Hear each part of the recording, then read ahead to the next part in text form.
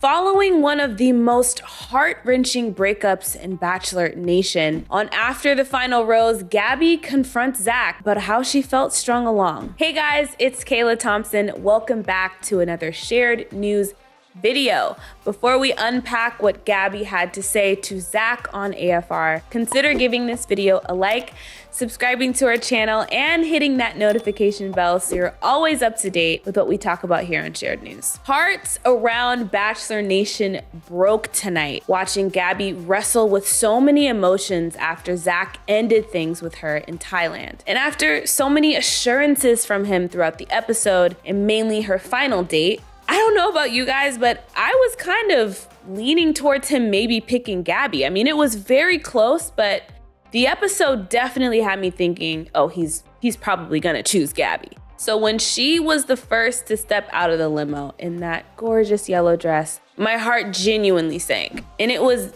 definitely one of the toughest breakups to watch. I mean, yeah, probably a close second or maybe one right above would be Michelle's breakup with Brandon.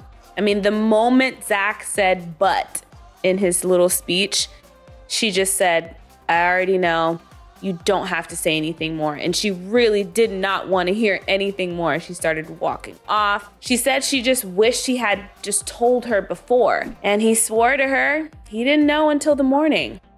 But keep a pin in that. She got in the limo, she drove off, truly heartbroken, hurt, and confused. And even on After the Final Rose, she was clearly still very hurt, very upset. And when Zach came out for their final closure conversation, she started by saying how challenging it was to watch Fantasy Suite week back. She said, what's challenging is we both had very positive moments that week. She was disappointed with how things were aired because it was a consensual moment that they shared and that they decided was going to be between them. She dropped a pretty huge bomb on us, saying that while she was brushing her teeth, Zach came and kissed her on the back of her head and said, this stays just between us. And so with that being said, when he came to her hotel room the next day saying he was gonna share the information, she was genuinely very blindsided. And again, this is pretty huge because I think that Zach telling her in this fantasy suite that it would stay between them and then taking it back just for his own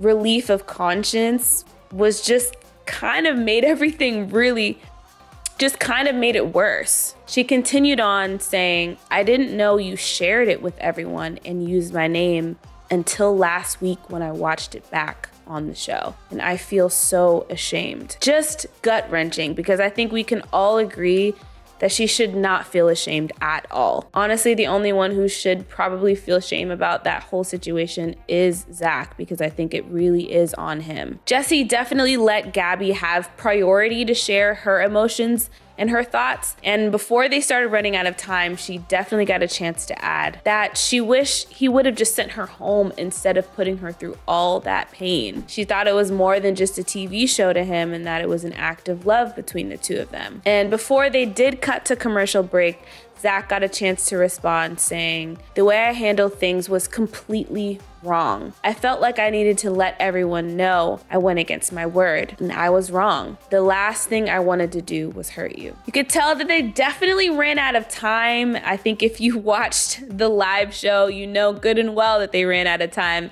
as they had some technical difficulties with the sound and had to rewind a part of Gabi's date. So they were a little behind in the AFR. That kind of led me to feel like Gabi and Zach really ran out of time to completely get the closure they wanted. They didn't really feel like they ended on the best note that they could have. Gabi was clearly still very upset, very hurt about how things ended, how things went. And I'm not gonna lie, I felt so hard for Gabi that I couldn't really shift my emotions to be all that giddy for Zach and Katie getting engaged. I don't know, maybe it was just me, but it was just hard to pivot emotions. I was just kind of not really feeling the proposal as much as I probably could have. But I truly wish for Gabi to keep finding the peace and healing and self-confidence in herself and the love story that she deserves. But I want to know what you guys are thinking in the comment section below. Did you feel for Gabi the way I did? Were you kind of upset with Zach the way I was? Also, don't forget before you go to give this video a like,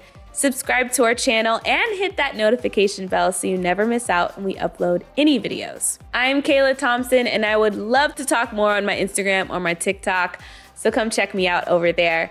But thank you guys so much for watching, and we'll see you next time.